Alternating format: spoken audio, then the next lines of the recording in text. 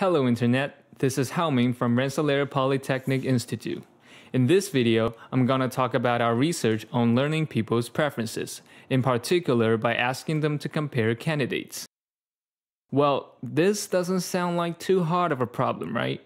I mean, I can just ask you 2 questions, maybe 3, or how about I just ask you to rank them all together? Problem is, what if people's preferences are non-deterministic? That is, your preference today may be different from that of yesterday. Makes sense, right? Because even if you're sure that you like McDonald's more than Burger King, it doesn't mean you will go to McDonald's every time you have a choice between the two. It's just you'll go to McDonald's more often. Also, what if, instead of choosing a place to eat by yourself, you are eating out with a group of friends and you want to make a group decision? What if, instead of just 3 burger places, I want to learn your preferences over all the restaurants in your area?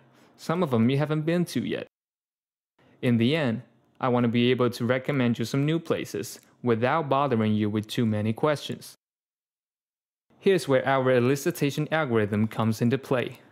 We ask for pairwise comparisons that maximizes information gain. From the set of restaurants you've been to, we're gonna pick 2 for you to compare so that we can learn about your overall preferences as much as possible.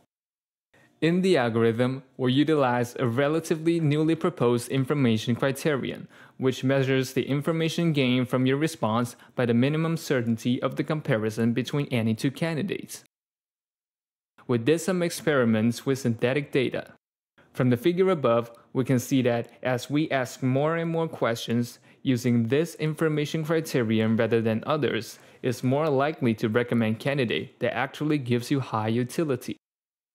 This algorithm, or its methodology, can be used to ask a larger variety of elicitation questions, such as to rank or to pick the best from a set of 10 candidates.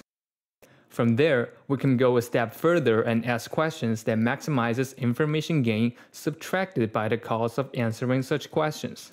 For example, asking you to rank 10 restaurants can tell us a lot about your preferences, but it might take you quite some effort to rank them all. Instead, it might be better to just ask for your favorite one from the 10. That's all. I hope you enjoyed this brief review of our research at the Cognitive and Immersive Systems Lab here at RPI. I want to thank you on behalf of my teammate Zhibing and Professor Lirong. Hope to see you soon.